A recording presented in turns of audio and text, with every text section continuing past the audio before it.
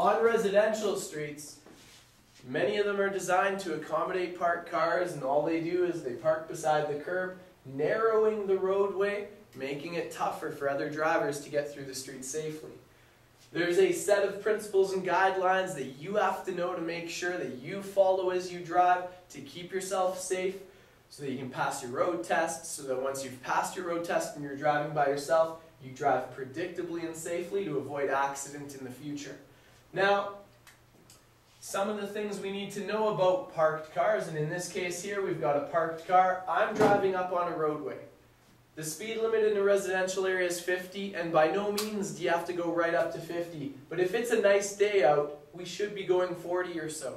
If I drive up and I see a parked car and the parked car is by itself with nothing else, there's no reason to slow just for a parked car. My idea would be to maintain speed, and from a couple houses away I'm going to signal and shoulder check so I can get safely around that parked car. So I signal and I shoulder check to make sure that no one's in the act of passing me. And guess what? If I slow unnecessarily for this parked car, there's a good chance someone could try to pass me. We shoulder check no matter what, because even when you do all your things right and you maintain speed, there could be someone out there exceeding the speed limit in the act of passing you. So we signal, we shoulder check, then we go around the parked car. When we go around the parked car, we have to make sure that we have a door length. 1 meter is the law that we must give those people 1 meter of space as we go around the parked car. What if someone was in the car about to open the door? We don't want to be right beside the parked car. Don't feel guilty for driving here just on the other side of the road. Feel guilty if you're on the same side of the road as the parked car, invading that 1 meter. Now, in this case here, you had no oncoming cars, it was safe, you signal, you check, you get out, you leave a meter, you've done a great job, that's how you get around a parked car. But it's not always that easy.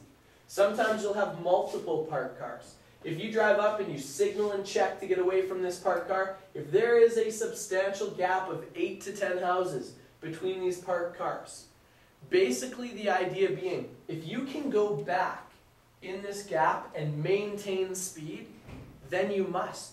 You only stay out here if there's more parked cars that you'd have to slow down to go in and out for. That would be silly to go in and out for each parked car if it's a small gap. But when it's a big gap and you take away this parked car, you signal and check, you come back, you maintain your speed, you signal and check to get away, and that's great. Now the big idea when you come back after a parked car is you just maintain speed and you come back right away.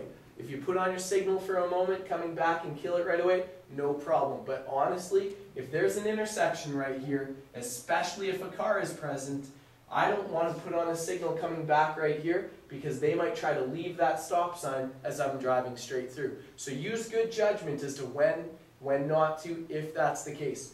Remember though, we always signal left to get away from the parked car.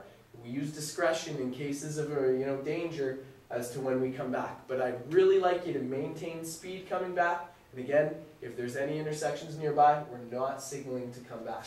And we just come back right away, we continue on, and when we get to the next situation, we signal and check to get left away from the parked car. Now in this case here, I signaled and checked, I got away from the parked car, and I'm doing my first available left turn. Some people make the mistake of they just stay in this lane and turn left. Is that okay? No.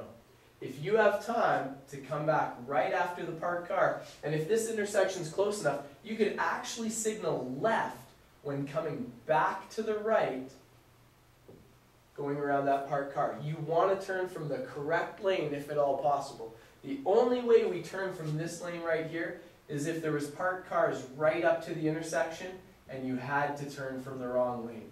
But again, if you had a chance to come back to turn, you'd really want to take advantage of that. So that is the case when you've got parked cars and you want to come back to turn before, come back to your lane before you complete that turn.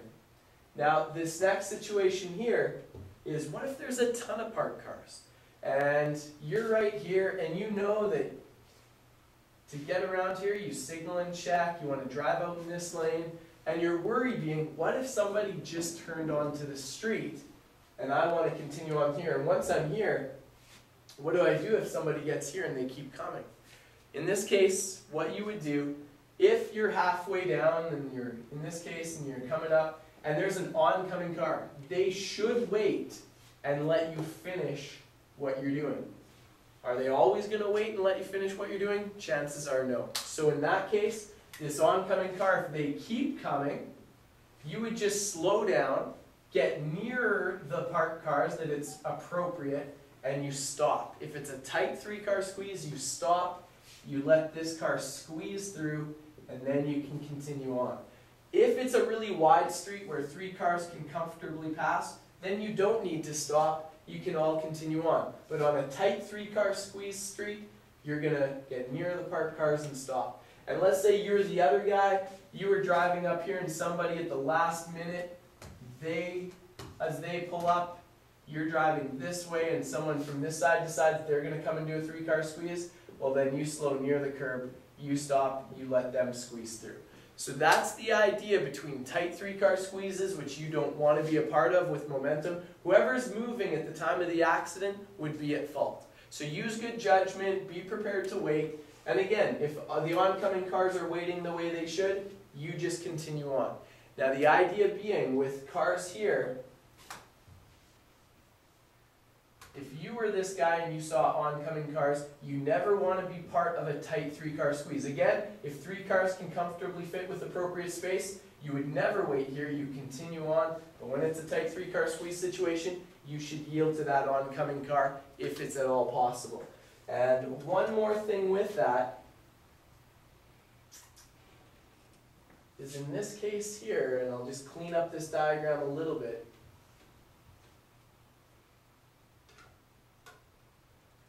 Let's say I've signaled, I check, I get out, I'm driving appropriately.